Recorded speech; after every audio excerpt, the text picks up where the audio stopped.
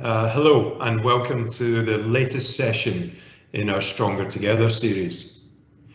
Today's session follows those from Bruce and Paul, who discussed all the work we're doing to keep people safe and support the communities in which we operate, as well as providing updates on rough sales and production. We then heard from Anne, who provided a detailed overview of all the things that we're doing as a company to care for our employees at this time of turmoil. I hope that those of you who joined us for these sessions found them both of value and interest. We're running this series of online events for two main reasons. Firstly, to allow us to impart up-to-date information on a variety of key issues that may be relevant to you during this period. And secondly, to provide you with the opportunity to share your concerns or experiences with our senior leadership team. We see both aspects as being vital to the success of this series, as it's not our intention to just broadcast. We are seeking to continue a conversation with you and get your valuable input. We've still planned several more events over the coming weeks, which will cover innovation, marketing and branding. And I do hope that you, your colleagues and associates will join us for as many of them as you possibly can. But turning now to today's session, I have to admit that I'm introducing it with a tinge of sadness, as I would much rather have been in our office welcoming our customers to Botswana for what would have been the start of Site Week 4. But for the reasons that we're all now too familiar with, that of course has not been possible. However, please be assured that having the opportunity to welcome you all to this session is by far the next best thing. And I'm also delighted to say that today we are joined by De Beers Group Chief Financial Officer, Nimesh Patel. Nimesh will talk you through several areas we hope will be of interest.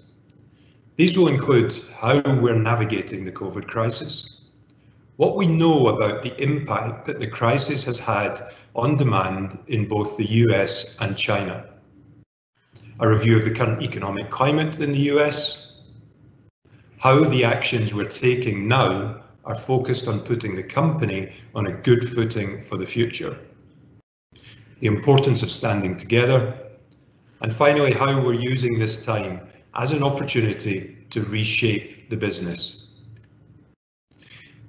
As we have done previously, we'll be running a question and answer session following Nimesh's talk. So please do submit your questions in the Q&A facility on your screen, and you can ask these at any time from now.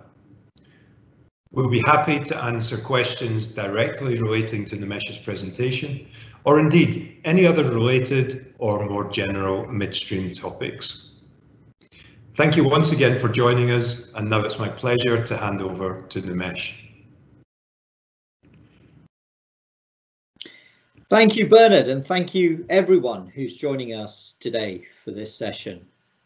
During this challenging time as the world adapts to the COVID pandemic, I think it's more vital than it's ever been that we remain a community, that we share our struggles and that we really work together to find solutions.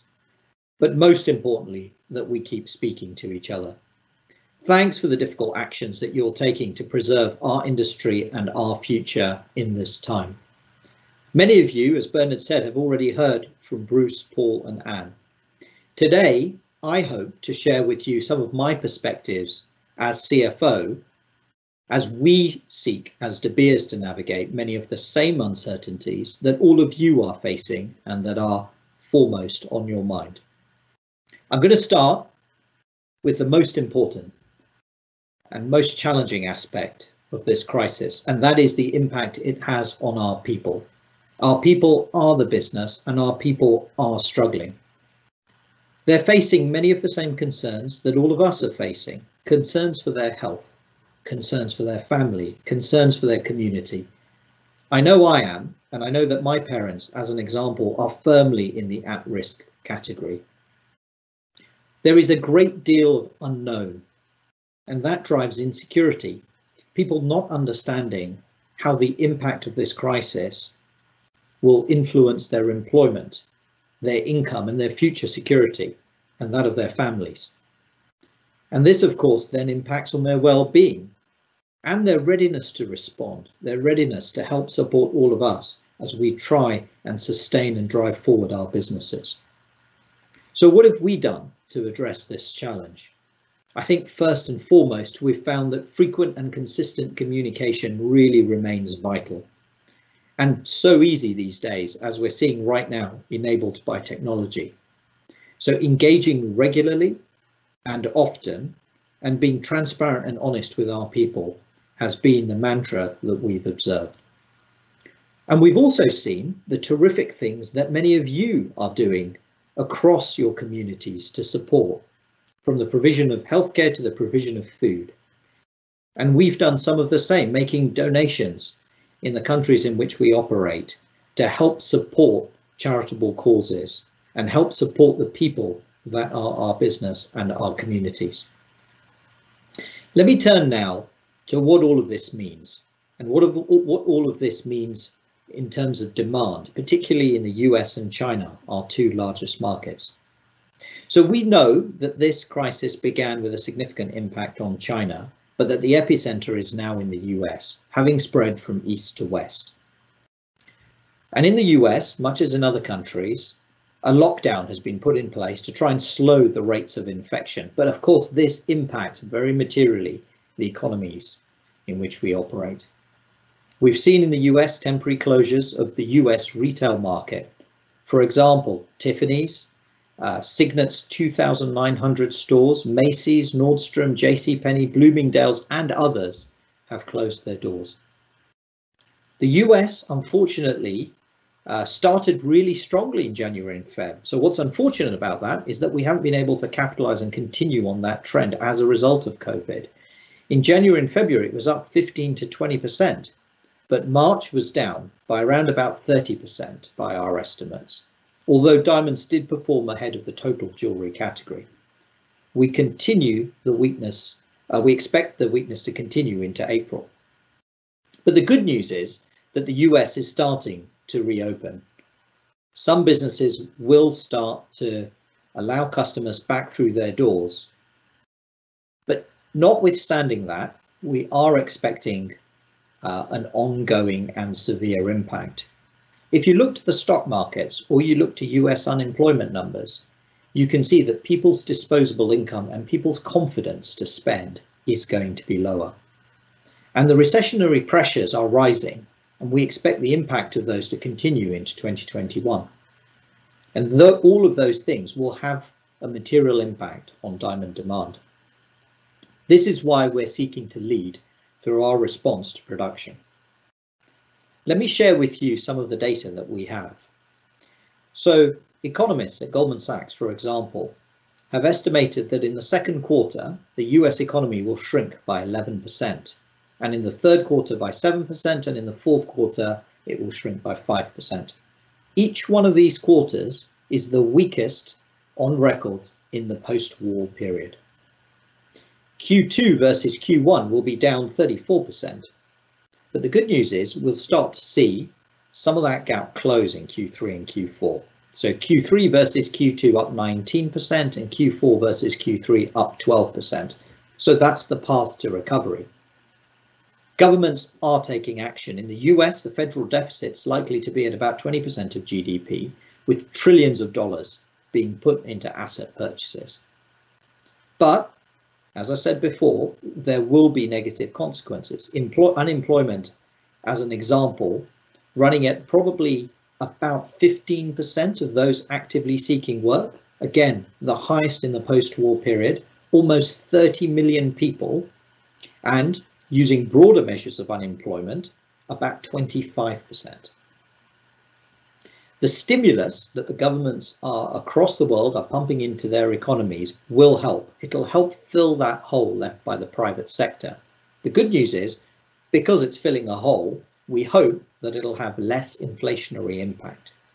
And the consequence of that is low inflation means hopefully persistently lower interest rates, which will help get the economy back on its feet. We've seen various surveys done across the luxury goods space, one by BCG, who we work with. They've estimated that since the beginning of this crisis, when many people thought that the impact would be in the order of 3 to 6 months, that was back in February, now people are predicting that the impact will be closer to 12 months. And a survey of luxury goods CEOs and CFOs has suggested that there will be approximately about a 30% impact on sales on the $114 billion global personal luxury market, with the recovery coming in late 2021 and into 2022. Now, in the midstream, you all know that the major cutting and trading centers have been on lockdown for just over a month now. And there have been restrictions on travel and challenges in moving goods, the same challenges that we faced at De Beers, and why we weren't able to run Site 3 and why Site 4 has also been challenging for us. But at the same time, I've seen the work, for example, of the BDB in India, the Help Us to Help You campaign around restarting business. And I've read the message from Anup as president, and I'd like to say that that's just wonderful work. But there'll be significant falls in polished exports. We understand that, and a reduction in liquidity as a result of build-up of stocks. Now let's think about what the China story can teach us. So the reopening of the China market is a big positive. And if we can avoid a second peak in infection in China, there's much to look forward to. So we track a series of different measures. The first is the ability to get people and goods moving again, which is looking at the congestion index in China. And looking at those statistics, they're back now to 2019 levels as of the end of April. We always look at whether industry is performing well. How well is industry restarting in China? And there we track coal consumption. Coal consumption has also been rising since the restart and is also back to 2019 levels. And finally, the confidence to invest capital and spend money. And there we've looked at property transactions, which have also restarted strongly and are almost back to 2019 levels. In terms of Forevermark doors, and we've looked at the sales of some of the larger retailers in China, we think that in February, footfall and sales were down about 90%. But as of March, that had recovered to about 20 to 30% down versus the prior year. And there is some expectation of a release of pent-up demand in China. And if that ends up being a similar story in the US, once the economy opens, there is much to be positive about. So what are we doing as De Beers in the face of these challenges that I've just outlined? Well, you'll have seen some of this already, but the first thing is we're looking after our people, as I said, right up front, and making sure that they're able to operate in a safe way, remotely where possible. Secondly, as a major producer, we've reduced the amount that we will produce this year, and you'll have seen in the Anglo-American updates that we've taken about 7 million carats out of our production, about 20% down, but our sales will be even lower than that. We've provided 100% flexibility to our customers. And for reasons that you're aware of, such as the availability of routes to market, we've suspended Site 3 and now Site 4 for the first time, again in the post-war period since the Second World War. What we're also seeing in the space is that diamond juniors are also suspending operations and auctions, putting some of their assets onto long-term care and maintenance. By our estimates, there is as much as 7 million carats of annual production that is suspended beyond just the short-term COVID-related issues due to the weakness in the market. We're also seeing limited capital going into the extension of life of many of the producing assets, and that means that it will accelerate the reduction in supply going forward. Much of this provides support to a beleaguered industry, reducing supply to meet demand and creating stability, which should have a positive impact. And of course, we're well positioned then, therefore, for a recovery in demand. And demand will return. We mustn't forget that our product remains a powerful symbol of connection and meaning that will have a unique role to play as people emerge from lockdowns and mark their relationships. The early signs from China are again encouraging in this respect, with pent-up demand from delayed weddings, all compressed into a single season, and self-purchases to reward hardships overcome. And those are going to be the focus of our marketing campaigns. And a sustainable recovery of the industry requires us to understand in which ways consumers will experience goods and services. And to an extent, this will have changed, perhaps permanently. So we're continuing to drive innovation through the integration of digital supply chains and the power of brands. During this tough time, particularly in my role as CFO, we're focusing on what's important, the immediate actions we need to take. And that means taking tough steps now to avoid deeper cuts later. This is all about cash preservation. How do we manage working capital? How do we reduce our costs? How do we take those tough decisions? You'll be aware already that the Executive Committee of De Beers has taken a 20% reduction in pay. Secondly, we're thinking hard about how do we build a flexible operating environment. Of course, there are many things we know already in terms of working from home, but have we thought about cybersecurity as an example? It's important that we don't forget these issues. The second is how do we take faster decisions? Again, something that is vital at this time and in this market. But again, how do we make sure that we protect our businesses against fraud and we maintain controls and governance? And finally, disruption. We rely heavily on our supply chains, all of us, and we need to be more flexible in the way in which we work with our supply chains and evaluate alternatives, as different cogs in that chain are struggling with different issues, and some may be able to overcome those issues, but others won't. That leads me to the importance of balance sheet flexibility to weather the difficult period. All businesses that have started from a low point of leverage, that have a spread of maturities, that have a diversity of sources of funding, and that have maintained good relationships with their lenders will prosper in this environment. Access to capital markets remains a competitive advantage, and the ability to have the flexibility to weather storms like this through having a strong balance sheet and a differentiated access to capital, diversity of capital, is what will help get people through these cyclical downturns. Now, we're all in this together. I've talked about supply chains already. Our partnerships across those supply chains are key. We've got to support our suppliers. We've got to remember that we're going to need them afterwards once the recovery is in full swing. We need to be there for our customers because our customers will remember who showed flexibility and who didn't. Relationships, as always in this industry, remain the core of everything we do and the basis of our business. And Paul has talked in the previous session about what we've done. And there's a recognition here across all the actions that's being taken across the value chain to build those partnerships and to make sure that we weather this storm together. Now, no one knows how this is all going to play out. And therefore, I think it's important that we do plan for a lengthy disruption. I talked earlier about the feedback from the BCG survey and the view that the recovery could be as late as 2021 into 2022, notwithstanding that we'll get over the immediate COVID-related issues, but we'll still be facing into early part of 2021 the recessionary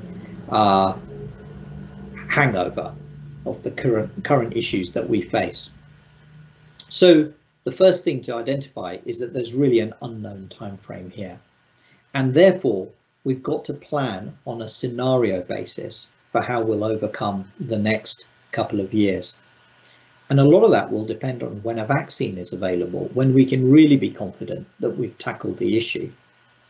So the key questions are, how long does the immediate lockdown last? Once we come out of the lockdown, what does a new normal functioning of the economy look like before we have a vaccine, as governments across the world try to flatten the curve of infections? And how long will that last? And then the third is, how quickly will we come out of that? And what will a recovery look like in the context of those recessionary pressures I've mentioned a few times already? So planning for different scenarios is key, and that's what we're doing. Having said that, the other thing we must bear in mind, as I've said already, is that this is a cyclical, not structural issue.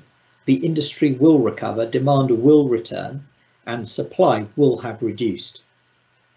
We've seen that in prior downturns. We've seen that in the bounce back from 2008-9. We've seen that in the bounce back from 2015. Yes, this is different, but this is a one-time, short-term impact. It is not a structural break in our industry. When BCG interviewed a number of different fund managers that account for over $4 trillion of investment in various listed companies, they felt that whilst the immediate COVID impact might not be over till the end of the year, that a recovery may actually look more U-shaped. 85% of those people were bearish on the current year, bearish to neutral on 2020, but positive about the recovery in 2021. And having that context in our minds, I think the last thing I'll say is, how do we take this opportunity to really think about what this means for our businesses longer term? I've talked about some of the longer term trends. I've talked about the fact that the way in which consumers engage with our product may change, particularly in terms of the power of brands and the way in which they buy. I've also talked about the fact that supply is likely to be reducing into the future. So how do we apply a transformation mindset as we go through the process of navigating the current crisis? How do we make decisions that protect us in the short term, but actually help us build in the long term? In our case, we are maintaining investment in those things that remain critical for the future of our business and our industry. We will continue to spend money on marketing. We will continue to invest in the Venetia Underground project, in the delivery of a new mining vessel in Namibia, in the life extension of a number of our assets, including Jwaneng in Botswana. And our firm belief, and my firm belief, is that those who will win coming out of this crisis will be those who are best positioned, having taken the tough calls early, but also continue to invest in the long-term future of their businesses and position themselves to benefit from the recovery that will come.